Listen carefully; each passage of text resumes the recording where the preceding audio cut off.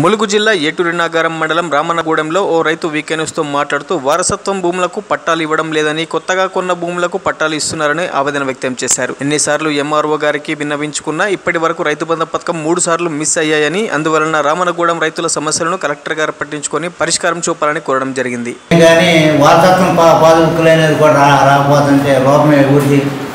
MRO గారికి విన్నవించుకున్న ఎన్నో గడవలు ఇంత మటుకి దాని మీద సొన్నం లేదు. 3 బెనిఫిట్లు పోయినాయి. ఇంకా రైతుకి ఎన్నుముక్క అని చెప్పి గవర్నమెంట్ ప్రతిసారి చెబుతుంది, రైతే రాదంటారు. దేనికి రాదు? రైతు లేనిదే రాజ్యం లేదంటారు. ఇదేనా గవర్నమెంట్? కనుక ఏంటంటే దీన్ని రైతులు దృష్టిలో పెట్టుకొని ఇదివరకు చేంజింగ్ చేసే వాళ్ళకి పాస్బుక్లు ఇవ్వాలి. ఎవరు వాస్తవంగా ఎవరు చేసుకుంటున్నారో ఏంటి అనేది కొన్ని పెండింగ్లో ఉన్నాయి. ఆ పెండింగ్లో ఉన్న వాటికి అన్నీ పక్కన పెట్టేశారు. కారణం ఏంటంటే కలెక్షన్.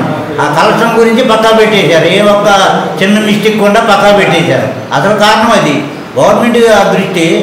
కేసీఆర్ చెబుతున్నాడు ఎమ్మటి చేయండి అని, కింద యంత్రాంగం చేస్తలేదు పర్సెంటేజ్ గురించి. ఈ సమస్య కలెక్టర్ గారు పరిష్కరించాలని ఈ సమస్య గవర్నమెంట్ దృష్టికి పోవాలి.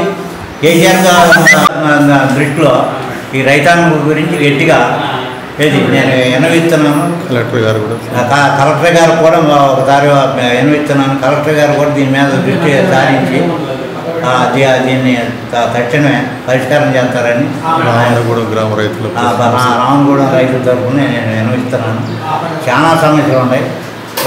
ఎంఆర్ఓ గారు కూడా ఒకసారి ఊళ్ళోకి వచ్చి ఎంక్వైరీ చేసుకుంటే బాగుంటుంది.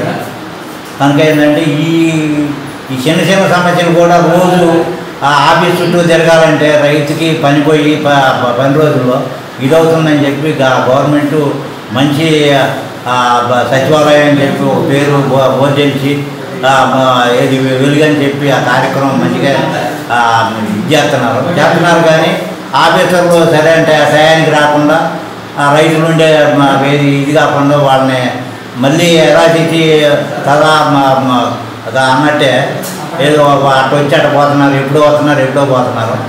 రైతులకి అందుబాటులో ఉండలేదు. మరి ఇక్కడికి వచ్చి మరి ఆదరేపించుకుంటున్నారు. ఏ టైంలో వస్తున్నారు, ఏ టైంలో పోతున్నారు కూడా తెలుస్తలేదు. కనుక కలెక్టర్ గారు ఈ దృష్టిలో పెట్టుకుని తక్షణమే పరిష్కారం ఈ పాస్బుక్ల గురించి ఇప్పటికే 3 సార్లు బెనిఫిట్ పోయిందని చెప్పి రైతులు ఆవేదన చెందుతున్నారు. రైతులు కనుక